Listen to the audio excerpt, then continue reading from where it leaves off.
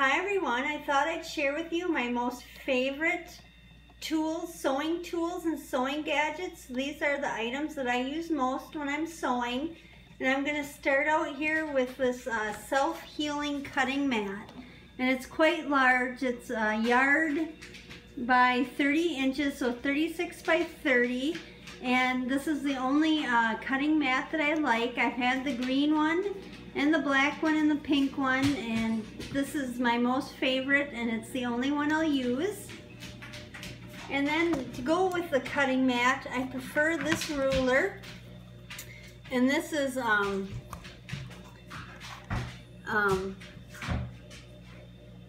Olipha ruler, and it's got a lip on it. And so when I put it on my cutting mat, it stays put.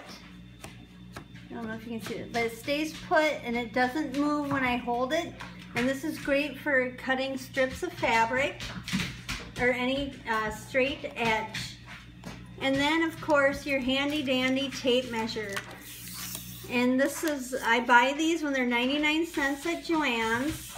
And just remember, when you have one of these, if it's tore or chewed up, because my dog chewed mine, they're no good. They're not accurate anymore. So make sure that it has the ends, and the ends are on securely, and that it's not flawed in any way. And then my other measuring tool is my hem gauge.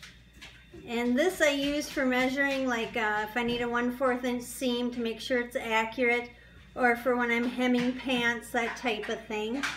And so I use this quite often. And then I'm going to go on to my cutting tools. These are a must-have. I will always have these. I will never be without these. And I'm going to start out with the rotary cutters. These are my most used tool, and this is a Martelli cutting rotary cutter. And then my next favorite is the handy dandy Fisker. Right now this has a pinking blade in it, but if I didn't have my Martelli, this is what I would use, would be my Fiskers.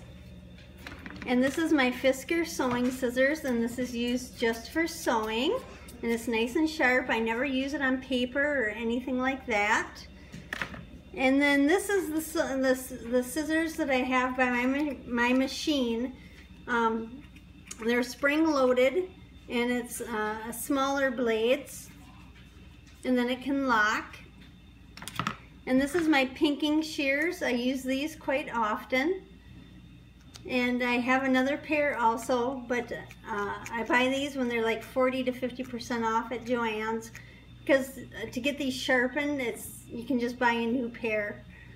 And then my curved scissors, and these are great for when I have to cut close, or when I'm doing embroidery, machine embroidery, and I have to cut away some fabric. These get really, really close without cutting the stitching. And then if you do any type of rag quilting, these are a must-have.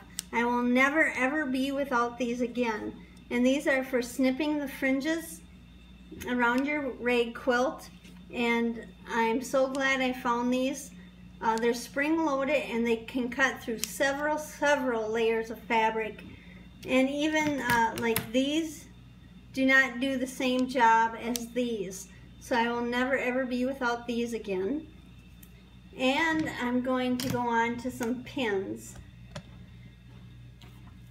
These are quilter's pins, and they're long, and they have a bright head on them. I only like the yellow ones, and I only like these long ones, so these are the ones I get. And then curved safety pins. I use these a lot in quilting, and I have different sizes, and a lot of them. And that's another curved one. And then I have a straight pin, a straight safety pin. And I have these attached. These are for elastic. These pull elastic through, like if you make a skirt or something like that. And they come in different sizes. So I I've had these for so many years, I don't even know where I got them, but I love these. And then this is a seam ripper, and I have about 10 of these because I like to misplace them. It's just a simple seam ripper. I've had fancy ones before, but I don't like the fancy ones. I just like these plain ones. And this is a needle threader. This I am not without because I think I bought these in bulk. I think I have a bag of like 100 of them. But these help me thread my needles. Maybe if I was 20 years old I wouldn't need these, but but now I do, so I will never be without a needle threader. And then this is a 1/4 seam allowance foot. This attaches to my sewing machine. It's got this little guide that goes on the edge of the fabric, and it gives me a perfect 1/4 inch seam allowance.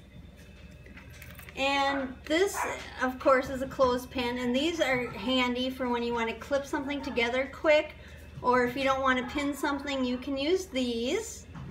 And then these are weights. These I put on patterns when I want to cut around a pattern or trace around a pattern, so then I don't have to pin it.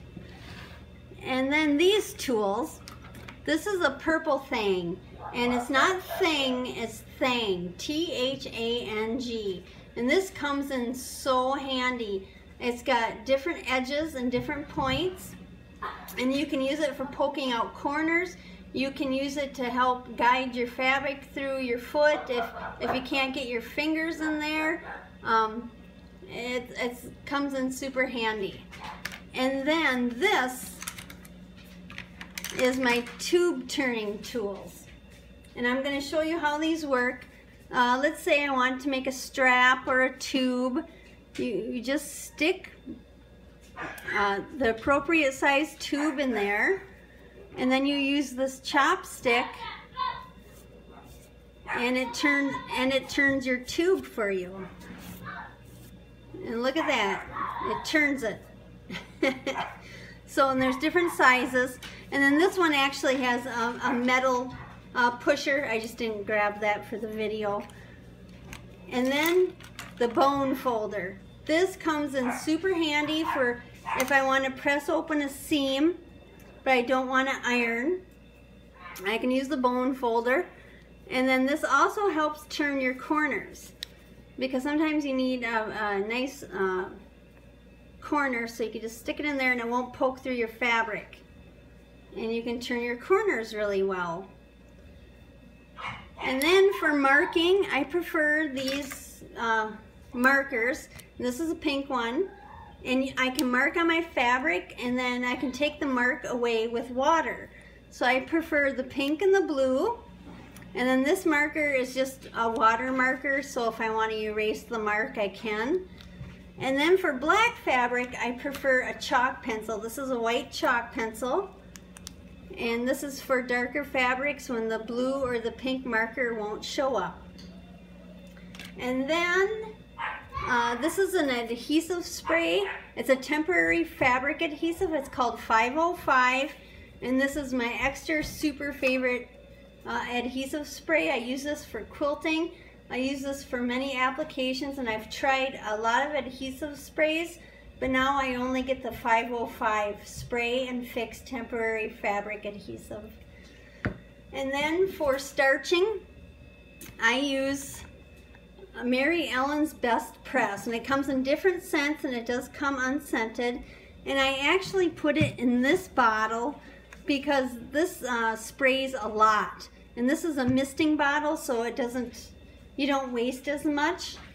And I actually fill it to about here, and then I do add a little bit of water just to dilute it so it lasts longer. And this I use when I'm quilting or when I'm making American Girl clothes, anything that I need to have a little bit stiff so it sews better. This is the best. I'll never use any other starch but this. And then another adhesive I use is Heat and Bond. And this is Heat and Bond Heavy. And this is an iron-on adhesive. And I use this for appliques. I use this for card making. I use this in many, many applications, and it's easy to use. And then for like that adhesive for the heat and bond, you need an iron. And I just use a simple, this is like a $5 iron, and it works just fine. So that's what I use. It's just a simple, cheap iron. And then for thread, I use cone thread.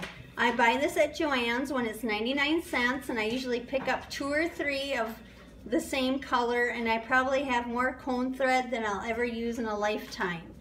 And then so it works on your sewing machine. This is a thread cone holder, and this was actually made by a friend of mine, and he made this for me. They do have plastic ones, but I did not like the plastic ones because this would bend a lot and then it wouldn't work correctly.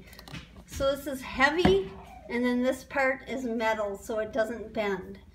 And then for bobbins, I only buy non-name brand bobbins. I don't buy brand name bobbins. I buy these plastic bobbins, and I buy them at Sharp Sewing Supplies. I buy them online, and this bag of bobbins, I believe this was 100.